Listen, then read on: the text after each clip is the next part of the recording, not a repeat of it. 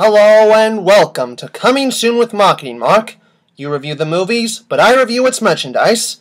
Now you're probably looking at the title and thinking, do you think it's unsafe for movie studios to be promoting their movies with fast food companies? You see, many people complain that by promoting their movies with fast food companies, movie studios are contributing to the obesity epidemic in America, because it makes kids want to go to that restaurant so they can get that new toy from that new movie they want to watch. In fact, someone actually tried to ban Happy Meals in California. Now what do I think of this? I think we should blame the parents rather than the companies. Sure, movie studios might be instigating this because the kids want to keep going to the restaurant so they can get all the toys, but I think parents should be able to say no. That they've had enough fast food and they don't need every single toy. Sure, if you do this, kids will get angry at you, but I'm sure they'll forgive you after a while. Speaking of this, if there's one company that refuses to do fast food promotions because of this, it's Disney. However, I think they're being hypocritical for doing this because they still tie in their movies with other unhealthy products. Let's look at Cars 2, for example. It had a Juicy Juice tie-in. And let's look at what companies they use to promote the Avengers. Dr. Pepper, Reese's, and Red Baron Pizza. Not to mention all the crap they probably sell at Disney World or Disneyland. Seriously, why is it that it's okay to tie in your movies with those products, but fast food is too unhealthy to tie in your movie? Don't you just find that a little hypocritical on their part? Sorry, I had to get that out of the way. If you're wondering why Liam didn't talk about this in his Disney merchandise video, well, he would have talked about it, but we didn't actually think about that until after those videos were finished. Now that we've talked about the controversy around fast food tie-ins, let's look at the movies some fast food restaurants pick. Is it me, or does Subway have a terrible taste in movies? I mean, they promoted the animated King and I, Land of the Lost, Clash of the Titans, Green Lantern, and Battleship, all of which were not only critical flops, but most of them, except for Clash of the Titans, were financial flops as well. I mean, I know that every fast food restaurant has promoted terrible movies before, but Subway has hardly ever promoted any good movies. It's like these studios are so embarrassed by these movies that they have them promoted at Subway because they know that nobody knows they actually do tie-ins. Now that we've talked about that, let's talk about the fast food commercials themselves. Now I've noticed some patterns across fast food commercials. One of these patterns is, well, some of them are just not that funny. Take a bow wow, guys. Here he is on the big screen. And here he is on the big plate. He wants the new Tuscan chicken melt. Tuscan chicken melt. Nice to see you again. Sensational. This isn't funny! Though some of them are. Action. Another common theme for fast food commercials is that I notice they tend to repeat the same plots. For example, there are a lot of commercials where we see characters from the movie they're trying to promote go to the fast food place so they can get food there. Not only that, but there are also a lot of commercials where a character from that movie or TV show actually tries to steal food from that fast food place. Another common premise for fast food commercials is a crazy person who thinks they're a superhero, as Burger King had two commercials back in 2007 promoting Fantastic Four, Rise of the Silver Surfer, and Spider-Man 3, which had the exact same premise. A crazy person thinks they're either the Invisible Woman or they think they're Spider-Man. Both commercials even had the same actress. Another time they had the same premise is when they promoted Hook and Muppet Treasure Island, they had the exact same plot. A little kid actually likes taking baths so he can play with his Mcdonald's bath toys. Because, get it? Kids don't usually like to take baths. Ha ha! Now I know it's hard to come up with new ideas, but couldn't you at least try? Seriously, talk about repeating yourself. Seriously, talk about repeating yourself. Another problem fast food commercials used to have is, well, sometimes they tend to repeat the same music. For example, back in the 80s, when they had a commercial promoting a movie back in Christmas time, they kept using the same sugary, sentimental music that gives you diabetes just by listening to it. Gus, Jack. What's up, Cinderella? Surprise. That's me. Imagine a world beneath the sea. Come on, mates. I've got a surprise for you. What's the surprise? Seriously, talk about cheap. Now this isn't the only stupid thing I find about these commercials. I find a lot of fast food commercials to be stupid, or not really stupid, but kinda interesting, and we're here to talk about them. But the way I'm going to do this is the way the nostalgia critic usually looks at commercials. In other words, I'm going to look at the commercials one by one and comment on them. The reason I'm doing this is because, well, if I want to talk about a lot of fast food commercials I want to talk about, I don't think the way I usually look at merchandise would really work. Now, let's look at McDonald's commercials first. Oh, just a note, I'm not going to look at every single fast food commercial I find to be interesting, just ones that aren't from certain franchises or companies I want to talk about in the future. Well, for whole episodes at least. Anyway, let's get started. So the first movie to start this trend, at least in McDonald's, was Star Trek the Motion Picture. But actually, Star Wars started it when they promoted it at Burger King. Irony. But let's look at the commercial. For the commercial, they have a Klingon saying why you should go to McDonald's, and they also have a translator translating what he's saying. For you parents who don't speak Klingonese, he's saying, people of Earth, unite and bring your kids to McDonald's for a Star Trek meal. Now I have to wonder why they did that unless... Oh my god? Is there some evil plan behind this? Oh my god. I have to stop this. But only after I watch more commercials. Imagine a world. Now, like Liam said back in his Disney merchandise video, Disney used to advertise their products with McDonald's, and one of the movies they promoted was The Little Mermaid during its theatrical run. Now, for the commercial, just watch. With an enchanted McDonald's of pure fantasy, where the Little Mermaid's friend Sebastian and Flounder the fish. Yes, apparently there's a McDonald's at the bottom of the ocean.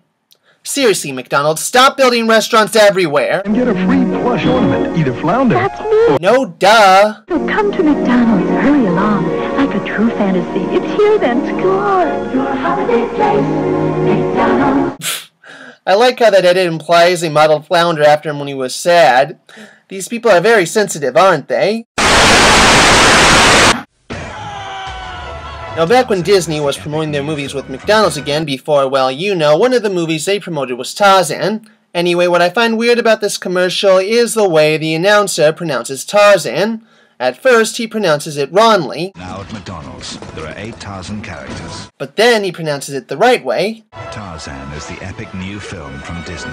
Why not just pronounce it the right way both times? But if you think that's stupid, look at this. That's right, they had a kid dub over himself roaring. They really couldn't just have him roar in the first take. They just had to film him pretending he was roaring and then have him dub over that scene. Why couldn't they just have him roar the first time? What's sad is that it looks creepy. I mean, as you all know, I just hate it when they have those scenes where, you know, in movie trailers they have scenes where they redub something where characters obviously weren't talking like that, but this is even worse. And you know what? You know what's sad? The fact that fast food commercials are prone to this. There it is, in that rock. Stand back. But you know why it's sad? Because at least they're taking scenes from something where the characters have no control over how they speak. This makes no sense. The launch of Disney's epic new film, Hercules. Like the last Disney commercial, this was another tie-in from Britain, this one promoting Hercules. Now this commercial suffers from a cliche that I just despise. What cliche is that? There wasn't any time to think of in and out like that. It was over in an instant. I don't want any thanks, I just want to be left alone. Yes, McDonald's turned him into a vegetable. In other words, it caused something bad to happen in his life.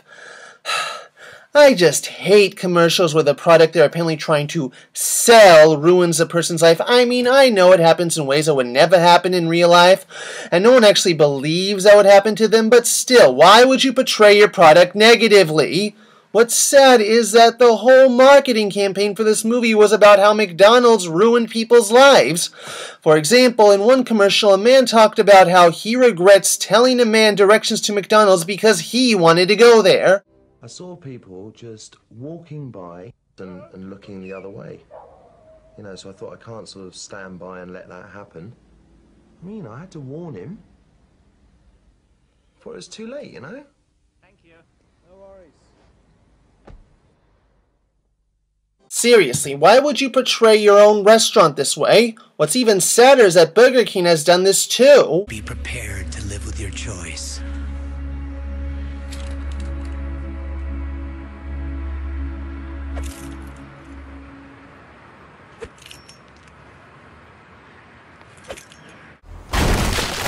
Whoa, $1 million. That's about how much it's gonna take for me to fix this mess. This counts as your break, you know that, right? Now let's leave the mother country and go to a Disney tie-in commercial from Japan, which was promoting 3 Pixar movies for some reason. Anyway, I love the acting of these 2 kids.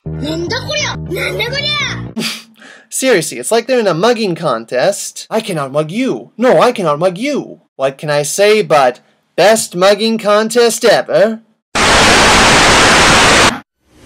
Now let's look at a Disney movie that was CGI yet not from Pixar, though wild. In this commercial, 2 kids are playing with their Happy Meal toys, then one of them imagines they are riding a rhino to McDonald's, then ironically a little girl is actually riding a giraffe. Now I know it's supposed to be ironic, but I have to wonder, where did she get that giraffe from? And where are her parents? Seriously, it's kinda sad the commercial ends like this because it's really getting my attention. Also, is it me or does that lion look weird standing upright? I mean, I don't mind when cartoon animals stand upright, but when they're built like animals, it looks creepy and wrong. Now let's talk about a live-action Disney movie that was promoted at McDonald's. You see, Disney distributed Muppet Treasure Island, which, like I said before, was promoted at McDonald's. Now, the fact that they are reusing premises isn't the only interesting thing about this commercial. It also has this unintentionally funny line. Kermit squirts! You have to wonder what they were thinking when they wrote that. Okay, we have to find a way to say Kermit squirts water out of his mouth that isn't a sexual innuendo. Like what? I don't know. Fuck it. Let's just say Kermit squirts.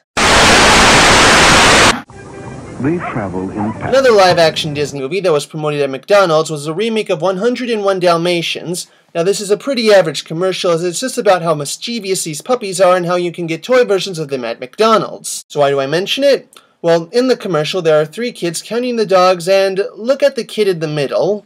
1, 2, 3. Hi kid from Home Alone 3. What's funny is that he also did a Hunchback of Notre Dame commercial for McDonald's. Alex, time to come down. I do not wish to leave this bell tower, but Quasimodo and I are having way too much fun with the gargoyles and the birds. Weird where you find that actors got their start from, even if it is just that guy actors. Now let's stop looking at movies that were produced under the Disney label that were promoted at McDonald's and instead look at movies that were made by Disney under one of their other labels. One of these movies was Dick Tracy. Now, I don't get what they're going for this commercial. You see, this commercial is stereotypically urban. The actors talk like they're in a BET sitcom. You won $1,000. How? I helped Dick Tracy catch a thief. And the McDonald's theme has a gospel version at the end. All I have to ask is, why? Why make this commercial urban and hip? I mean, the other movies they promoted didn't have commercials that were trying to pull in an urban audience, so why this one? Seriously, it's pretty pointless. They could have just treated it like a normal commercial that just so happened to have black people in it. What's even odder is that they have had normal commercials that had black people in it that weren't acting ghetto. How about some puzzles? Puzzles, huh? Maybe I'll have a bite. Some CDs, a lizard. A lizard? Or some clothes. Or maybe the earrings. So why make this one urban and hip? Now, for those who don't know, Armageddon, yes, the Michael Bay film, was distributed by Disney under the Touchstone banner, and as a result, it was promoted by McDonald's. Now, because of this, I have to say the McDonald's advertising for this film was horrible. Why? Because they made natural disasters look like a good thing. Don't believe me?